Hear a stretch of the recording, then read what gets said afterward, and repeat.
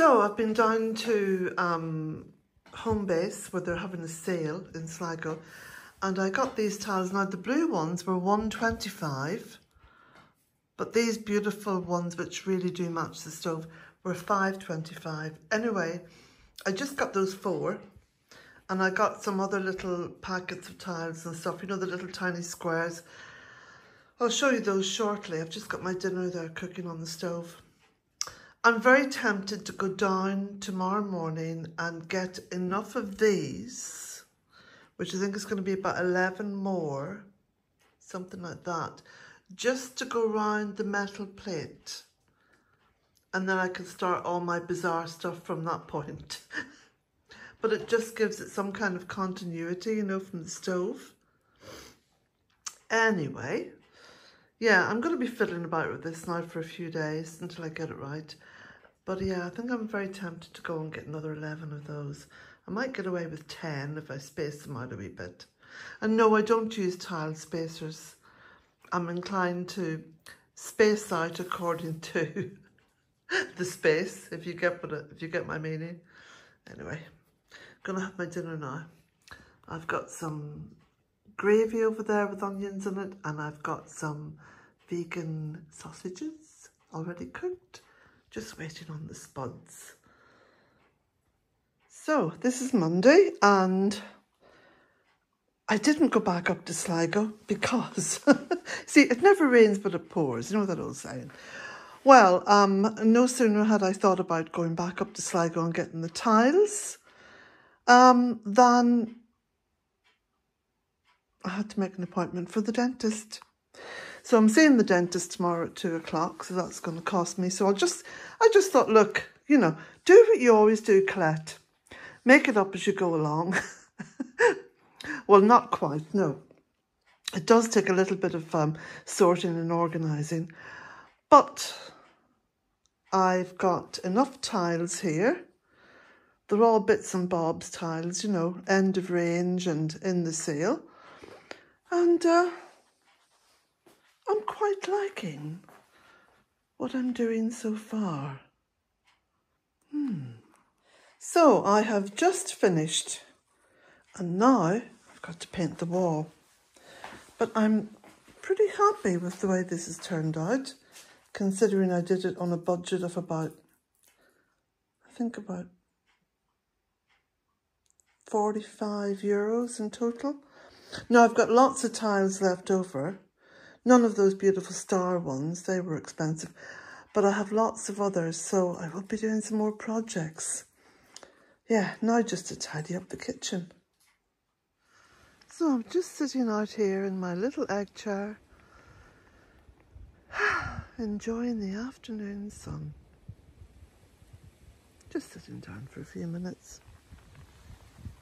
And there's my little Pats, lying down.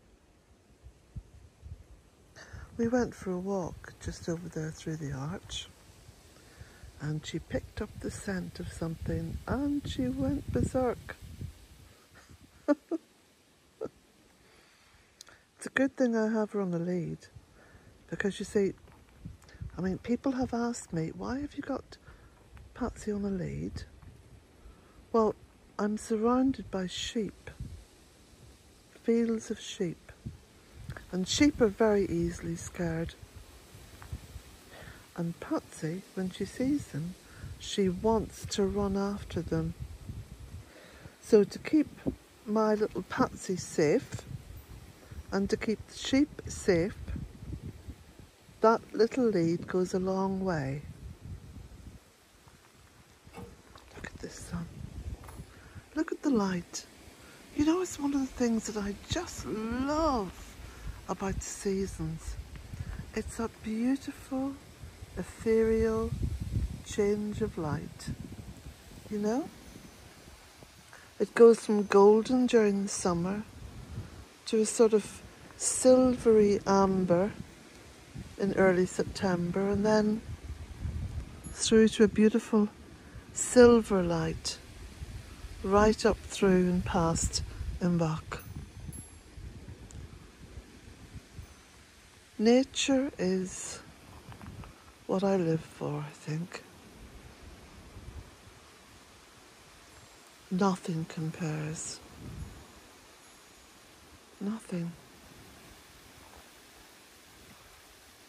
This chaotic world of constant horror and lies and killing is as far removed from nature.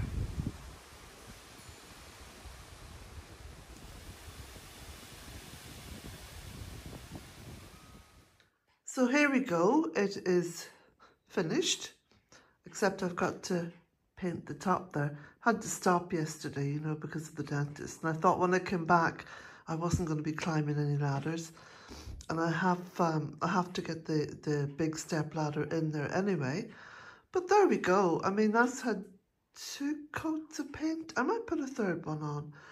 I'm very happy with the way it's turned out. It just looks bright, cheerful, dare I say, artistic. Yeah, I've said it. Yeah, happy.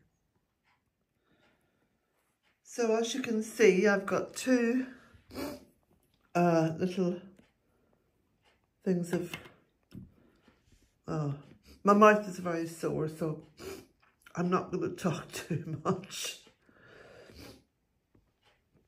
I was at the dentist yesterday. I don't know about you, but I'm notorious for putting the dentist on what's called the long finger. You know, putting it off and putting it off. So a few months ago, one of my back teeth broke off, left the root in. It wasn't painful, so I just thought I'd leave it. And then last week, the same thing happened with another back tooth. My teeth have always been rather weak and pitiful. Anyway, so off I trotted to the dentist yesterday. I managed to get an appointment. I rang up on the Monday, got an appointment for yesterday, and had 2 extractions. So I'm very relieved today. Like, I'm not complaining. I am relieved that it's done. But my mouth is somewhat sore, and it has, again, set me back financially. Oh, a few hundred, actually. But anyway, I'm just relieved that I live in the Western world and in a country that's not suffering war and decimation and genocide and don't let me go there. I'm just grateful, okay, that I could have gone to the dentist yesterday and got that sorted out, and I have adequate pain relief now, and I even have this little, which I never ever touch, you know, usually, but I think it's important, you know, for dental treatment. Excuse me. Oh, God. Feeling a wee bit rough this morning, but still managing to make my coffee. Yeah. I'm just sipping it, just in wee tiny, tiny sips, because I don't want to disrupt the healing in my mouth there. Oh. It's a happy morning for me.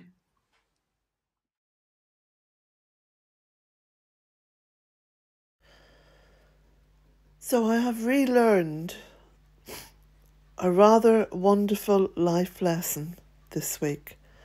I say this week, just over the past 4 or 5 days, I have relearned to live in gratitude.